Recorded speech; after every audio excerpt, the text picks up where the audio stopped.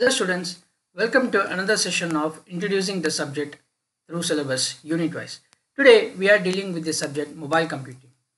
So on your screen is the subject name mobile computing. The subject code is 19 UCSC07 and I am Anwar. I will be dealing with this subject in this semester. So we are discussing about unit 3 today, so which is entitled telecommunication system. So as you all know, in today's era, so there are lots of telecommunication systems starting from cell phones, from landline phones, we have pages, we have smartphones. All these things are trying to send some data. So, and what is the technology that is governing them? So we will be looking at this in this chapter. So we are going to talk about the GSM, and the subtopics related with them are the mobile services related with GSM, system architecture of a GSM, radio interface which is running the total GSM structure. Then we have some protocols which is governing the GSM body. We have localization and calling. So localization is something that how a device which is inside the area gets connected with the tower which is nearby, and calling is something that how two devices are getting their technology wise communication done in a very perfect way. We will be talking about handover. Handover is something that we will be discussing about how a system on the move or a device on the move is not able to get disconnected with the data. Last, we have the security. So wherein the data has been sent in a very secure and a safe way. GSM comprises of all these areas. Then talking about the next concept, we are going to discuss about UMTS and IMT 2000. So these are all the two new terminologies which we will be seeing in telecommunication system. So we will be seeing about the releases and standardization starting from the inception. We will be talking about UMTS system architecture. We will be talking about radio interface.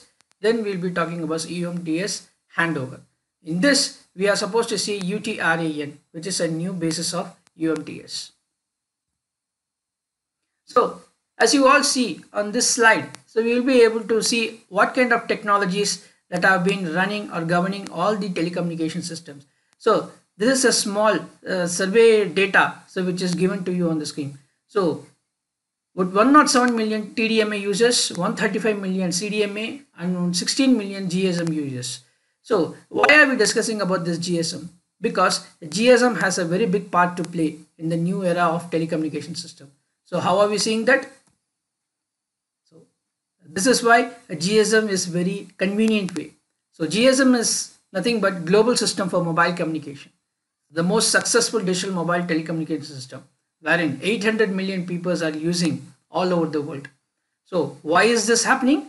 Because a landline phone which is not in use regularly right now, so this can be connected with a smartphone or a wireless telephone which can be used in a very effective communication way. So how is this possible? A wired communication device is able to connect it with wireless communication device. So this is where the GSM plays its part. So we will be discussing in this. The mobile services that is powered by GSM, so which is used to transfer different voice and data services in internet networking with the existing system. So GSM is very convenient and easily mingling with other technologies where we can be able to do its magic. So to see about the system architecture of the GSM, so we have three subsystems here. We have RSS, we have NSS, and we have OSS. So radio subsystem, network and switching subsystem, and operation subsystem. As you see in the diagram, so which is not to be discussed now, right now in a very elaborated way. So we'll be seeing it in a later discussion. Radio interface is something that we'll be using SDMA technology for GSM. So wherein in unit 2 we have discussed about SDMA. So space division multiple access. So every user gets his space wherein the frequencies are distributed evenly, and through these frequencies we are able to send our data. To talk about the protocols which are governing the GSM, as you can see, the diagram is telling you the stack, protocol stack. So various n number of protocol stacks has been implemented here. So we'll be looking at it in a very elaborated way.